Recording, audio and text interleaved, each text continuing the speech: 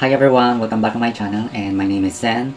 In today's video, medyo advanced type of sewing ito because I'll be showing to you guys kung paano ko tinatahi yung boning sa bustier.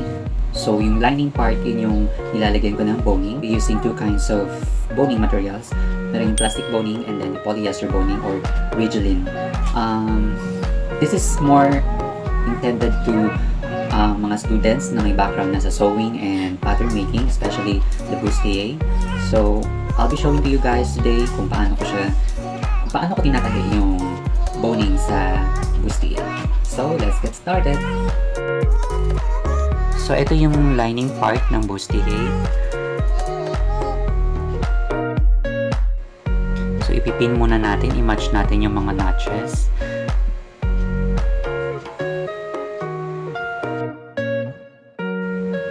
Four eighths na ginagamit kong allowance or 1/2 of an inch.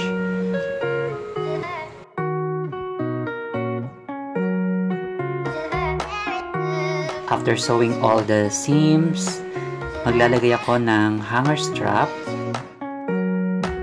So ilalagay ko yung hanger strap between side front and side back. So 2 inches below the neckline ang position ng ating hanger strap. The length ng hanger strap na ginagawa ko dito is 15 inches.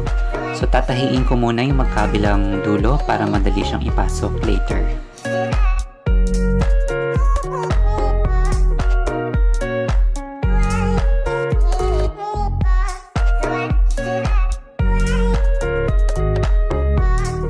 So, mapapansin nyo sa video, gumagawa ko ng maliit na butas.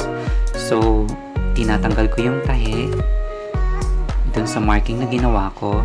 Then, I'll be using a tweezer para ipasok siya sa loob. So, magtitira lang ako ng maliit lang na siguro mga 2/8 na length from the hanger strap. And then, tatahiin ko siya ulit.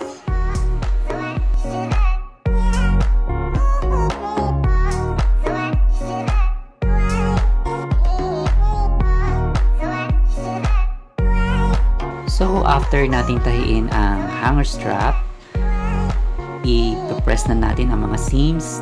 Dapat open seam siya para madali nating tahiin mamaya ang casing para sa boning. So, I am using a clapper para mag-open siya. Yung clapper na ginagamit ko dito is improvised.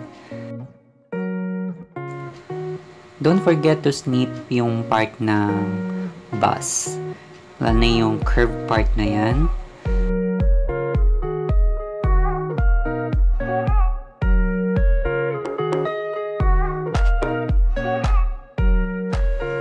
Sa pagplansya ng bust part ng bustier, gumagamit ako ng Tailors ham. So, ilagay nyo lang yung Tailors ham underneath the bustier. Then, saka nyo siya i-press.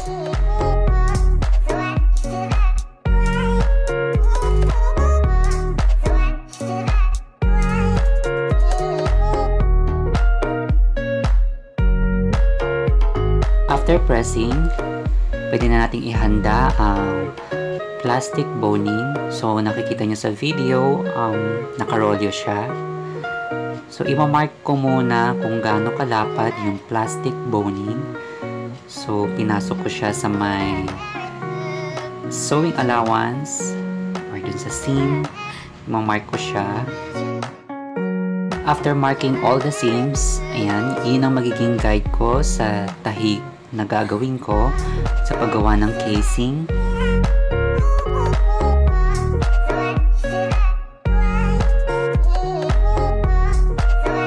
Sa bawat seam, mapapansin nyo may dalawang casing tayong tinahi.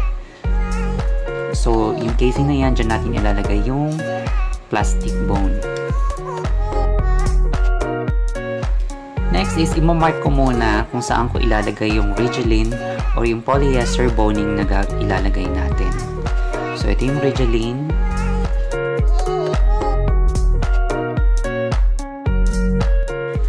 Yung Rigilene, ilalagay ko siya sa gitna ng center back, ng side back, side front.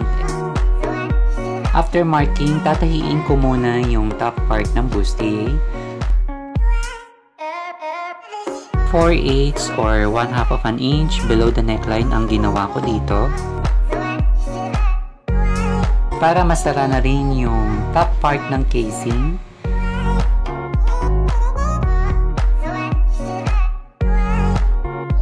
From the waistline, magmamark ako ng 5/8. So, iyan ang marking ko para sa kung saan ang hangganan ng Rigilene na ilalagay ko.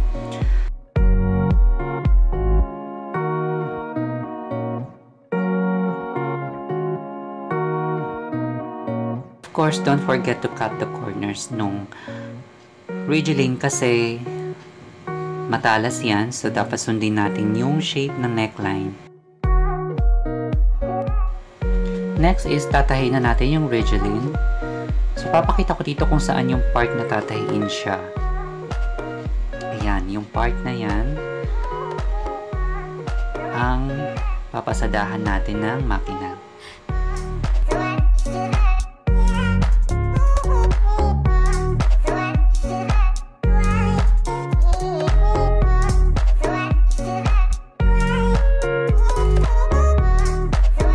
After natin tahiin yung Rigilene, next is maglalagay na tayo ng plastic bone sa casing.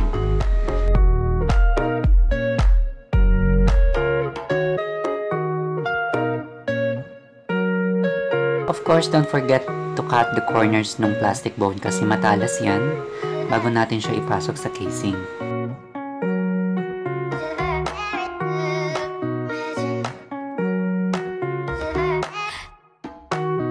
Bust part, ikakat ko yung plastic bone ng 2.5 or 3 or depende sa laki ng bust.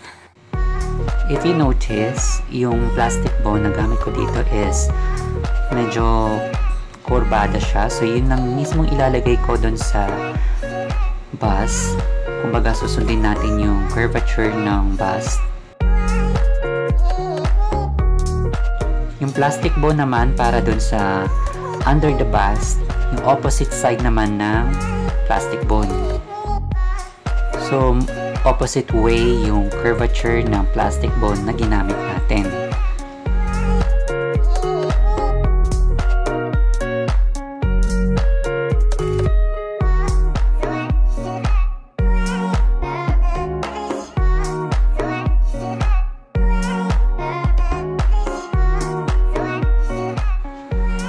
After putting all the plastic bones sa casing, ilalagay ko muna siya sa dress form just to double check yung placement ng boning natin and yung fit na rin as well. So guys, lining part pa lang ito ng bustier na ginagawa natin for a wedding gown. This part is really important for me kasi ito yung magiging foundation ng wedding gown na ginagawa ko for my clients. Thank you guys for watching. I hope nakatulong ang tutorial na to. So please subscribe to my channel for more sewing tutorials. And that's it. See you on my next vlog. Bye!